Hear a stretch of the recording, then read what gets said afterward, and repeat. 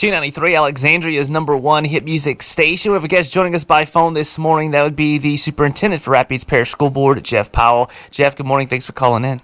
Good morning. Thanks for giving us the opportunity. Good morning, Jeff. Absolutely. So what are some of the things that you and the school board are doing in response to COVID-19?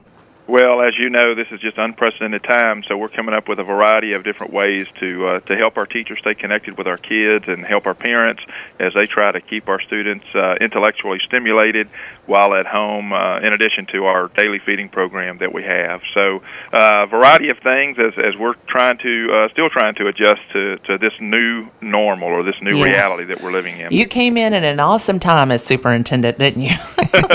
Well, as Mark Hamlin and I talked the other day, it can only get easier after this first year. I think. Right? I mean, you've covered a lot in this very first year. So tell us about the feeding program at the schools. I know there were, 27 sites? Yeah, so we were able to start initially with 27 sites when all this first went down. Tried to make sure we had a site in every neighborhood that we could across the parish. But as it looked like, as the governor made more proclamations and recommendations across the state, we had to move to a more kind of long-term sustainable program. Yeah. So we're down to 7 sites. Those sites are Peabody, Nachman, Pineville Elementary, Bolton, Buckeye High School, and Glenmora High School. Awesome. And every day from 9 to 11, those who need food, you can definitely go by and pick that up. And all we're doing is tracking the number of meals that we're serving. So do they just drive up in front of the school? Because I've seen at Nachman they have like a table set up. That's right. We try to limit the physical contact between our servers as well as the population, the general public that comes through there.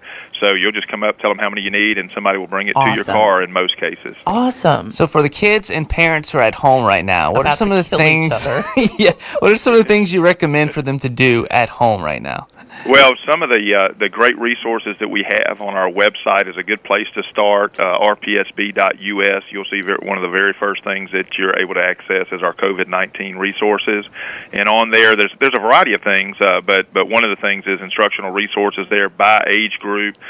So go there. There's a lot of things. There's some digital resources. There's some things that you can print. Of course, at our feeding sites, we've handed out over thousands and thousands of just paper copies of some of those instructional resources as well. If you don't have access to internet, but that our website and our social media is where we continuously try to post. Just remind everybody that our official Rapides Parish School Board Facebook page is exactly that, Rapides Parish School Board. That's it, Rapides Parish School Board on Facebook, and then, of course, our website, rpsb.us. Awesome.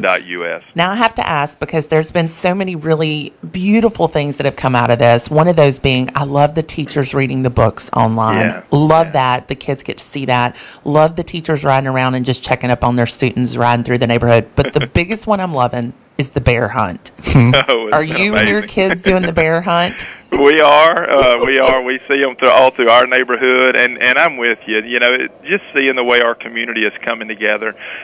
Sometimes it takes just major disruption to draw people together. But so many amazing things that are not necessarily official RPSB things. But man, the chalk painting stuff going on driveways and in windows. Like you said, the reading and big shout out to our friends, the Trish Lula and Doug Gann and them that are doing the Cenla Reads campaign. Yes. We're helping with that as well.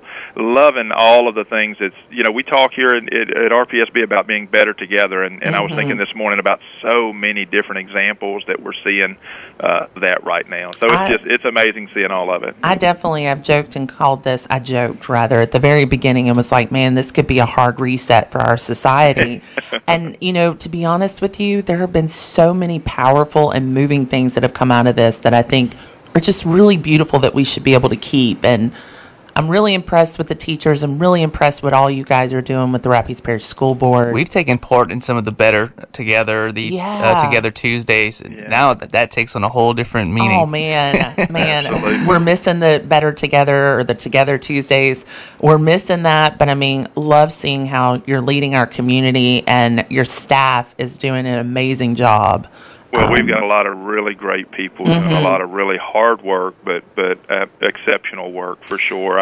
I never want to go without giving a big shout out to our school food service workers, our manager, Miss Davis, and her team that they've not stopped. You know, when everything else seems to have slowed down tremendously or stopped, our school food service technicians and managers are out there every single day, many times through the weekends, to make sure, because it's getting more and more difficult to get the food items in because of our supply chains and things like that. But they're working to make sure that our kids eat, and like you said, our teachers who are out there coming up with some of the most creative ways to stay connected with their kids and families. I think some teachers are having problems with that. My mother's a teacher. And Josh's they're so used to teaching. That's what they do. They love what they do, so they don't know what to do right now. Well, and I think that's a lot of us, right? When what you spend the majority of your time on is kind of taken away from you, it's like was just said, you have to kind of hit a reset button. And I do. I agree. I hope that as we come out of this, that we, in a lot of cases, have readjusted our priorities. And I thank God that we're given a little bit more time to spend with our families right now, that it's drawing us closer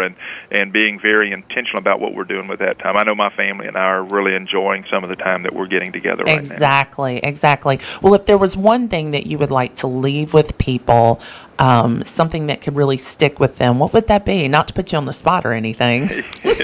Well, that's a huge thing, and I think right now, and it's a lot of soul searching going on right now, and I would say that the biggest thing that I would say is continue to just love your family, draw your family close to you right now, and hit that hard reset right now. Reflect on what life was like prior to COVID-19, and be planning on what life is going to be like after COVID-19, to hold on to these new found priorities of spending time with family, reading together as a family, and just having great conversations together. That's the hard reset that I know the Powells are working on right now. Exactly. Well, I can definitely say that's what's going on in Josh and I's households. It's funny because every morning we come in and we talk about that. But thank you so much. It's always great to hear from you. Thank you to all of you guys that are really answering your service call of teaching and educating and feeding and supporting and nourishing our future generations. Thank you guys for all that y'all do. Thanks for calling in, Jeff. We appreciate it. Thank y'all for the opportunity.